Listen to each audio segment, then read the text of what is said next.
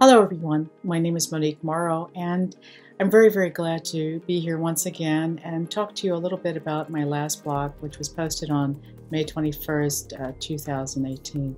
And it was really with the subject of refugees and migrants and people who really have been challenged with regard to circumstances that have specific to refugees beyond their control to move from one land to another land, and it could be because of situations as war, or because of situations that where they really feel that their lives are in peril.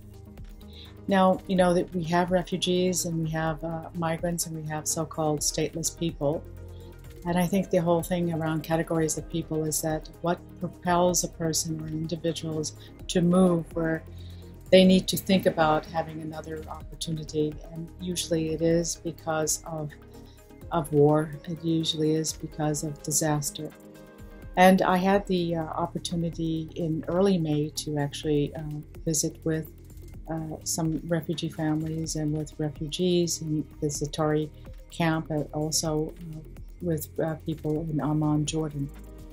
We know that there is a polarity between unemployment in a country and also trying to provide opportunities for people who are in a state where they no longer can go back at this point in time to where they came from because of war and disaster.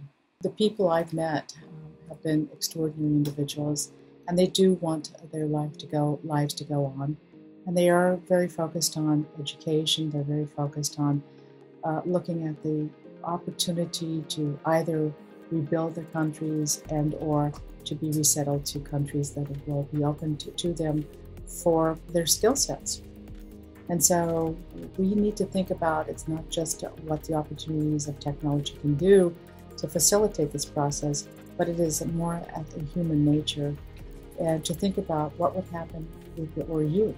If it were you that one day would wake up and you would become that individual that would have to flee because of these perilous circumstances.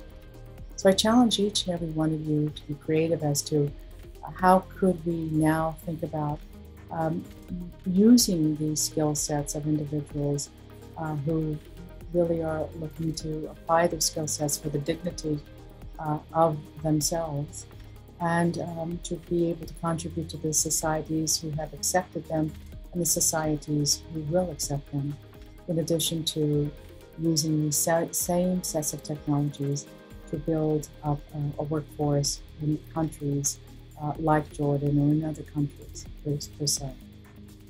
So we are living in very extraordinary times, but remember one thing, one day you could wake up and it could be you. What would you do?